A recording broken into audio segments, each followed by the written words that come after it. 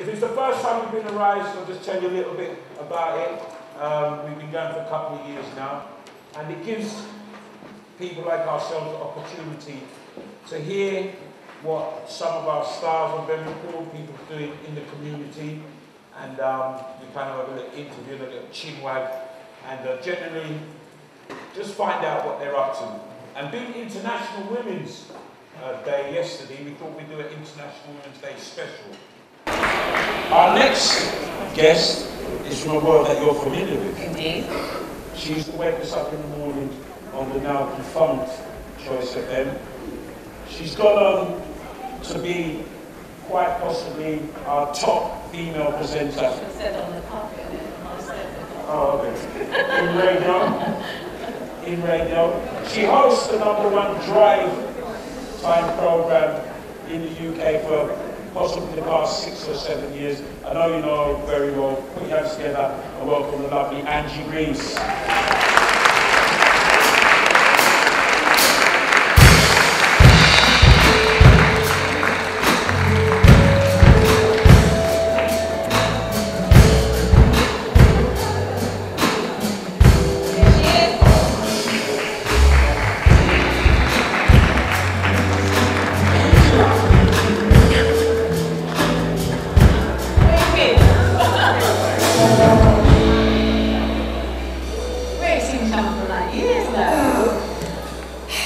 How are you doing, Angie? I'm all right, Ernie. How are you? Oh, you want me to start to do it in there too? Yeah. I know. That's like you're asking. But I mean, people are very confused when they hear you on the radio. Yeah. I mean, we're not, but in certain environments you go into, yeah. they're very confused. They're looking for not this Angie. They're looking for a white female. You get that last bill? Yeah. Nice to get that work when you're booking people. Yeah. But I don't understand why that is, because I was born here, I was educated here, and so I speak as I was educated, just like you speak as you're educated. But when I go home, I just thought, you understand? As I say, you know, a plumber takes his spanners and his pipes and his monkey wrench and does his job, and you know, a decorator takes his paints, his instruments. For the station that I am on, I speak. Speaky spoken. But you know, when I was on Breakfast on Choice, it was a different thing. I mean, you know, I'm going to ask you which was your most enjoyable time, but I don't really need to ask you that. I think as things progress, you have to be realistic. Times change. Move with the times or they'll move without you. Bills have to be paid. If changes in the media had not occurred, and I think I remember telling you the story when I thought, you know what, something's happening here. I'll go there in a moment. I would still be on a black station now. What disappoints me is that to hear music through the speakers or on the airwaves, I have to either go to Cairo or internet. And that's really, really disappointing, because it feels as though we don't count. And that's very disappointing indeed. Now, I'm not saying that I don't enjoy my job. I love broadcasting. I've done speech radio, I've done music radio.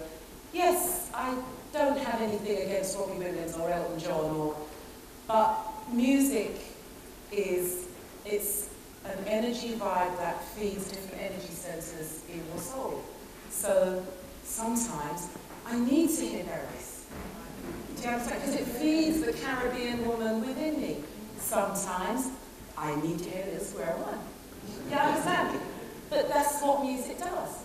So to not have the opportunity to hear our music of our origin through the airwaves, sometimes that can be quite frustrating.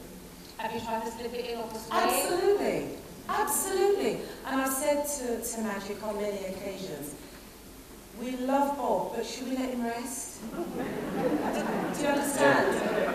Love him, love him, love him. But let the man rest. Freddie McGregor charted with Just Don't Want to Be Lonely. Sugar Minor charted with Good Thing Going. Do you see what I'm saying? There's, you know, Boris Gardner. There are a number of other artists from the Caribbean diaspora who charted. And I think sometimes, you know, if we could just open it up a little bit. I love One Love. I love jamming. But Bob did sing a lot of songs, you know what I mean? A lot of songs. I mean, you kind of fell into broadcasting, really. Yeah. I mean, you started out at Capital. Yeah. As a what, secretary? Yeah. And from there, what happened? Was somebody else one day and he said, No. what happened? Capital was, it was 1980, it was quite some time. You understand? And they were floating to go on the stock market. And I was working, it was so long ago, it wasn't HR, it was called personnel. That's how long ago it was. And it was just, we had a lot of work to do because we had our own work to do, and then in the evenings we were preparing for this float. And I was just taking the mickey out of somebody in the voice of Mammy from Gone with the Wind. And David Jensen and Lynn Parsons and a guy called Jeff Wren, they were behind the door, killing themselves laughing, and said, you need to record that. So I recorded it, and they started using my voice to do jingles. And my voice, and I wasn't a paid voiceover at the time, I was just happy to go, oh my God, there's my voice on the radio, ooh. But then my eldest brother from Barbados, who lives in Barbados, said to a guy at Liberty, which is a station in Barbados, I got a sister at Capital Radio, you know. But didn't say that I was a secretary. And I was going for a 3-week holiday in Barbados. And he said, Angela, bring some records. I went, all right then. And I got 3 weeks of radio in Barbados. I did not know what I was doing. I didn't know what I was saying. And I was glad it was in Barbados. You know what I mean? But that's when I got the bug. That's when I got the bug. And that's when I noticed that bar, at the time, Steve Barnard, Robbie Vincent. not Robbie Vincent, Tony Williams. Where are we? And that's what I noticed. And as much as I would love to get my records, as much as I'd love to get my choice of music and go and play it on the radio, the chances are that it's not going to happen unless I do a special show like myself. But I just felt that we needed a presence. And this was back in the early 90s, because it wasn't there. So did you manage to get on there at Capital? Not at Capital. I did a lot of voiceovers there, and I really did enjoy that. I did a lot of producing there. I produced John Sachs, Peter Young, Chris Tarrant. I've done it all. But then I left to go to Spectrum, which was a multicultural station on air. And I said to the then program controller, Richard Park, you will employ me again. And he said, please, I really don't think so. Scottish. You understand? But he did. I mean, for 25 years in the industry, I know, we've got to celebrate, Yeah. but if you're thinking about the politics, the dynamics, the way things have changed, that ain't no mean feat, girl. I hope you can underestimate that. Are you proud? Yeah.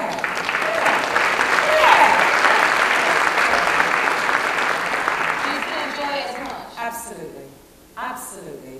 I really enjoyed my time on LBC, because that was another area. I thought, Barsit Burke, I can't think of another black talk show presenter. Alex Pascal. Okay, Alex, Yeah. yes, definitely. But I think up until I was on LBC, I can't recall a black radio presenter that had a show on LBC. And, you know, it was important to do that. There were some days I did not know what I was doing. I didn't know what I was saying. People would ring up and I'd open the mic and go, so what do you think about that? And then I'd close the mic. But, you know, it's about having a presence. Paulette said something earlier about, you know, we came here to work. Well, let's work in all areas.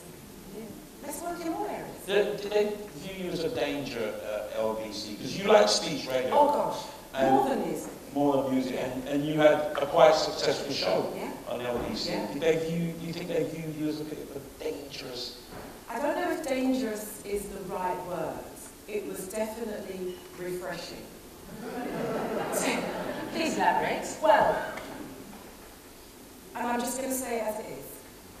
I have a lot of time for Vanessa Feltz on BBC London. I think she's a great radio broadcaster. But I'm not sure, as a Caribbean woman, how it would be embraced if I were to do a phone-in about the Jewish community. And I say that with professionalism. I'm not digging or anything. But I did feel at times that the door could have been opened just a little bit more for us to bring our culture over on the airwaves without talking about musical cooking. Nothing wrong in musical cooking. Why can't we talk about problems in education amongst black boys? I was talking to my daughters on the way here, we were having a little joke, and I just feel that there are systems in place, and we know that young black boys are not going to have the openings, or as many openings, as other cultures. So why can't we talk about that? On FM, on DAB, why has it got to be on the internet? Why has it got to be kept back? It's almost as though, you mustn't say that. I mean, even just now in explaining, I don't want to be rude, I'm being professional. It's almost like we've got to tiptoe and be a bit apologetic. That's one And of I the don't things that understand hasn't why. changed, has it? No, it hasn't changed, it hasn't changed. Which is, and it's really sad, because having been on Magic for 9 years, it amazes me when I go into the studio and clients walk in and they go, when's Angie coming in? Hello, I'm here. But we got to just, you know, bite the bullet, stand our ground and just keep going. You've interviewed a lot of people. Absolutely. Who gave you the most thrill? All right, the interview that will always come to mind and probably had the most impact was Jessie Jackson, which was about 6 weeks before I left Choice in 1997. The year before, I'd been to a Progressive Baptist conference in Atlanta, and he did his speech, very, very charismatic, and then the journalists went off into a room, and, you know, they said, put your hand up, blah, blah, blah, and I put my hand up, and I said, oh, excuse me, Mr. Jackson, you from England? I said, yeah, because they, at that time, didn't think any of us were here, but anyway. So he said, I'll deal with you later, and I was like, oh. All right. And then at the end of the press conference, he came straight down the aisle, and just shook my hand, and just said, we need to connect. You've interviewed many, many people. How many times have you heard that? Yeah, well, you know the difference. Sometimes it's like the said thing. It's that. Well, I didn't get it. I didn't get it. But about a year later, he was coming to London, and I got a phone call saying, you know, he's coming in, he wants to meet you, can you give him an hour on Choice? And as far as I was concerned, there was no discussion. It had to happen. It had to happen. I still got the cassette. Not MP3. No, I need to put it on MP3. But to this day, there are still, you know, people that still say, I can remember that morning, and I can remember being late for work because I sat in the car because I had to hear it. Because we'd never had anything like that. And it was really important to have that. Who would you say has been your greatest mothers as like influence and inspiration? In terms of a media mogul, it's got to be Oprah. Yeah. Because I think even with her start, the way she then progressed, to give up her network show and to purchase a digital network, you know, the woman is unstoppable, and good luck to her, and we need an Oprah here. You need something like that? Oh, I was going to ask you that. Never say never. Nothing is impossible. There's somebody halfway there. It's that standard answer we all nothing is impossible, and I mean, I don't know about you, Brenda. Did you always want to be a TV presenter? It evolved. Not initially. I just kind of wanted to get. When I got into television, I was happy to be there. I thought I'd be a producer, and I worked towards being a producer, and then was thrown in front, and I thought, actually, this ain't a half bad. And you see the power that influence you can have for your own, and you realise how important it is to be there. So that's kind of. Well, if anyone, if anyone has said to me, but if anyone has said to me that messing around and doing that impression of Mammy from Gone with the Wind, if anyone had said to me 20 odd years later you'd be the most listened to drive presenter in London, I'd have said no way. So I look at doors that have opened, a lot of which have had nothing to do with me. Because it's universal. So when you're talking, I think, oh, that sounds like if God's up there doing that with you. Oh, well, I've always said that God plays a worldwide game of chess with us. Because I left London, went to Atlanta, met Jesse Jackson, and then he ended up on Choice. So that's just, checkmate. He got me, and come along. I always look at how things come together as well. I run the book club on Magic. Usain Bolt wrote a book. The publishers explained the procedure. And it was all up and down, up and down, up and down. Anyway, for whatever reason, I didn't get the interview. And I can remember thinking, you know what? Whatever will be, will be. I think I said to you, one day I'm going to be in Jamaica, or, my husband, and he's just going to walk past, and I'll get my interview, or I'll get my photo. And one specific day, the girls came home from school early, don't know why. My eldest Morgan said, Mum, can I go to my mates? Yeah. Cammy said, Mum, can I come to work with you? Yeah, all right. Got off the train, went to Marks, did some shopping, walked up to Magic, and there's Willow. So I said to the receptionist at the time, Shirley, lovely lady, I said, who's upstairs? She went, Usain Bolt. I went, oh, all right then. She said, you better get your blood done.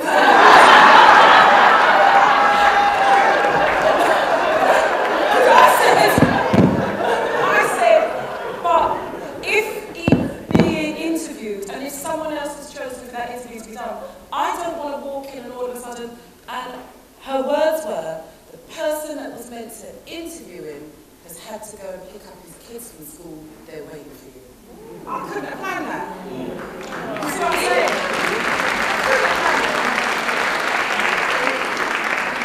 You think for the time that you've been #1 drive time presenter on Magic, I know exactly where you're going with this. You've got the props that you really deserve. No. Why? Why do you think that is? I don't. Right. The honest truth is, I don't know. Because in radio, you just need to have a speaking voice, be able to read, and be able to articulate. No, it's more than that. You know it's more than that. There's a certain art communication that you have to have, that people have to connect with you, that they come time after time to make you #1. Well, I have the art of communication. Okay. Of course, I would love to get a phone call to be on the front of Woman's Own or I don't know,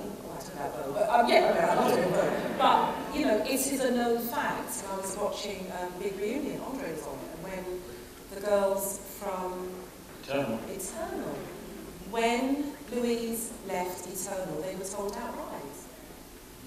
There goes a lot of your magazine deals, there goes a lot of your publicity at high level, because it is a known fact, black people on the front of magazines don't sell. So, in many ways, I suppose, I embrace the fact that I'm doing radio, doesn't matter what colour I am, doesn't matter what I look like, I'm #1.